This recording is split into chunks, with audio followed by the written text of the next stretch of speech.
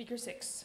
From community leader to six-term city councillor, our first speaker of Act 2 has devoted her lifetime to building an inspiring, equitable, and welcoming city.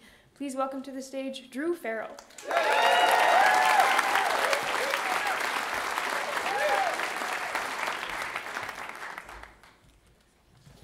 Hello there.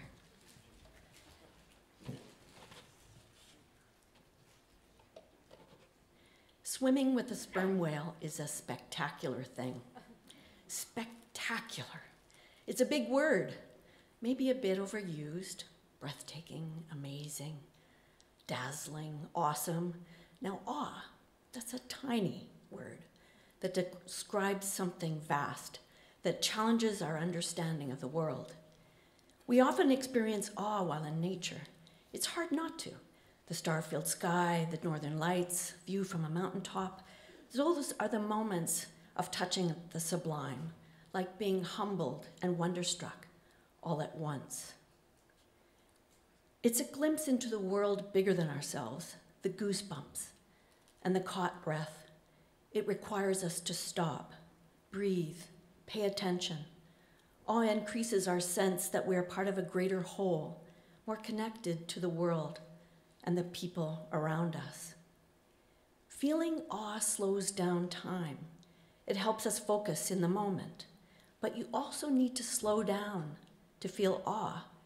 It doesn't need vastness. Awe can be found in the everyday. We're surrounded by small wonders, enough for our daily dose of awe. We just need to pay attention. Find delight in the small things. It's a bumblebee having a party in a big pink flower. It's the vast universe contained in a moss-covered stump. It's a forest of trees locking toes with each other through their fungal networks.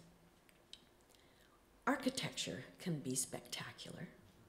Breathtaking celebrations of curves and light. Cities can always use a little eye candy, a little razzle-dazzle to brighten up the skyline. Great architecture can inspire curiosity and camaraderie, and sometimes, and maybe hopefully, controversy. Sometimes, and something special happens when architecture is both awesome and welcoming. It can bridge divides and create a sense of belonging. It can be an unapologetic tribute to equity, beauty, comfort, and dignity. It can say, you are welcome here, come on in. You know that feeling you get when you share a spectacular experience with others? It's called collective effervescence. It's coming together with a joyful shared experience, often with strangers. It can be through music or creating something together, or even a snowball fight. We often find our greatest moments of joy through collective effervescence. Remember this? 500 illuminated balls were dropped into the bow as a performance piece called River of Light. What a riot. Thousands of Calgarians joined in, and people talked about it for years. From moments of collective joy to an epidemic of loneliness, how did we get here? People are feeling more stressed, impatient with each other, more isolated, and their health is suffering. What does this have to do with design, you may ask? Well, more than you may think. Streets used to be bustling, social places, but our relationship with the street, and hence each other, has changed. Once messy hives of activity, streets are now places to move through. The modern city is built to be vandal-proof and for maximum efficiency.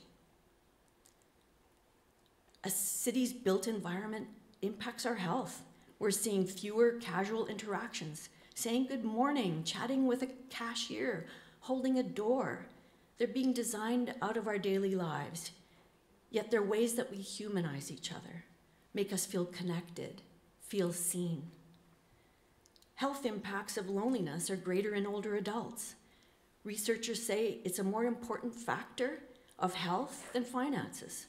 Seniors should never age out of their communities, and there are everyday solutions to keep them connected. So how can cities bring us together?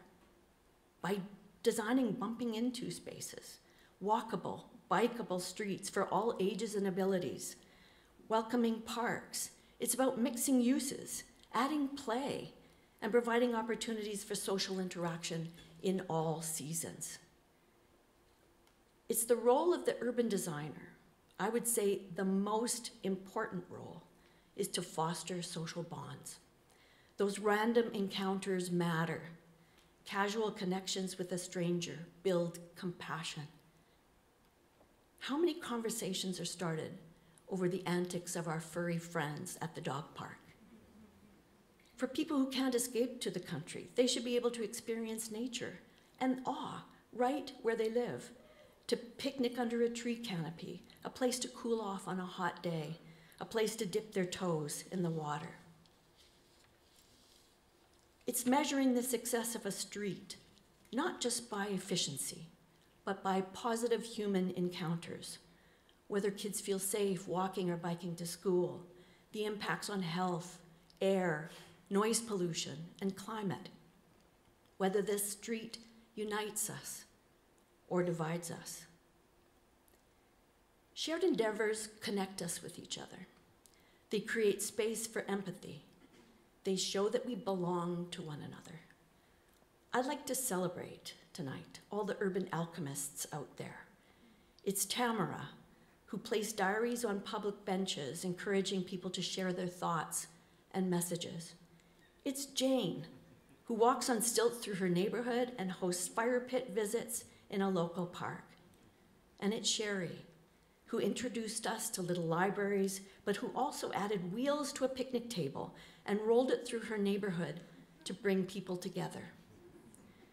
What would happen if we put down our phones for a while, said good morning to our strangers, were gentle with each other? What if we slowed down, paid attention, felt joy in the small things, and then shared it? Now, wouldn't that be spectacular?